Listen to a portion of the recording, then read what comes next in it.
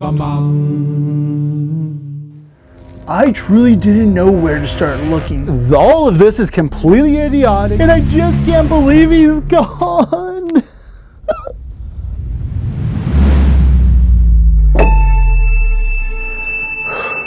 I can remember it like it was this morning, because it was Friday the 12th.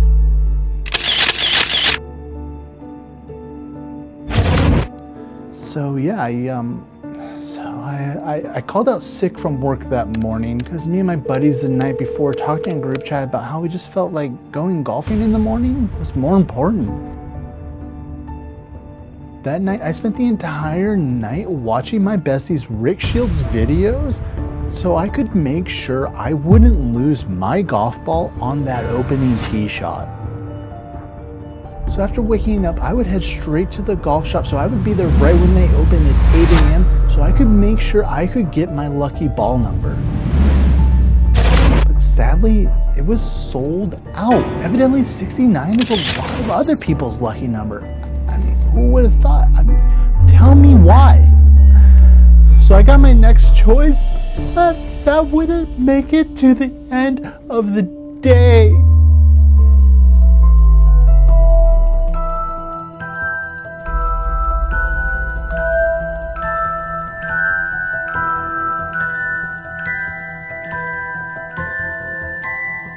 I arrived at the course at 8:20 for our 8:35 tee time, where I met my friends who were all excited to see me. However, this day would be the last day I would see my friend Wade. Whoa, this is a lot of lights. What is this all about? I just wanted to go to the bathroom.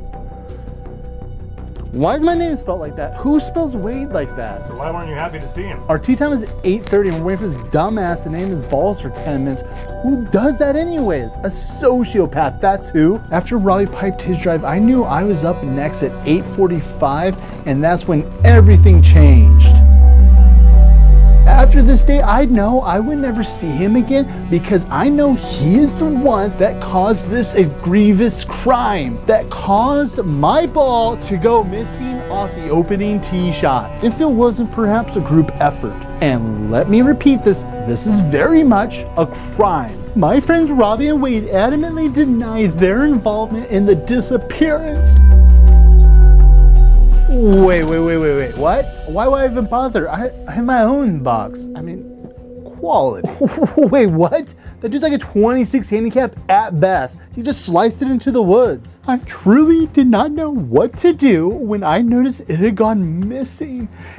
But I thankfully knew there was one person that I could truly trust in all of this.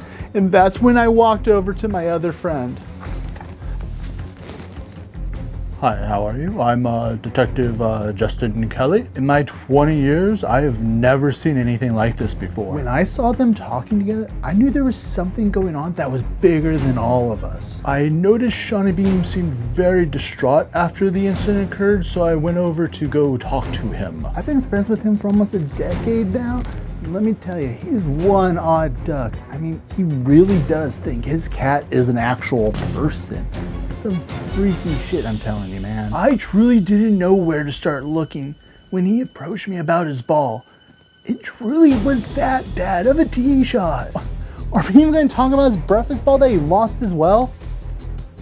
I explained to that detective, I felt it in my core that Wade had something to do with Shay going missing. And I just can't believe he's gone. Yes, he did indeed start talking about his ball as if it was a missing person. I mean, he named it Shay. What kind of name is that?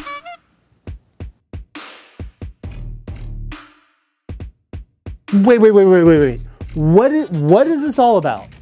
What? He thinks I took his ball? Why would I even do that? This is all completely absurd. My wife just went out of town last minute and I thought I was getting a quick round. To know one of your dearest and closest friends could do something like this to you. What has this world come to? Have you known him for a long time? No, I've never met this dude in my life. I'm just a random single that got paired with these three guys.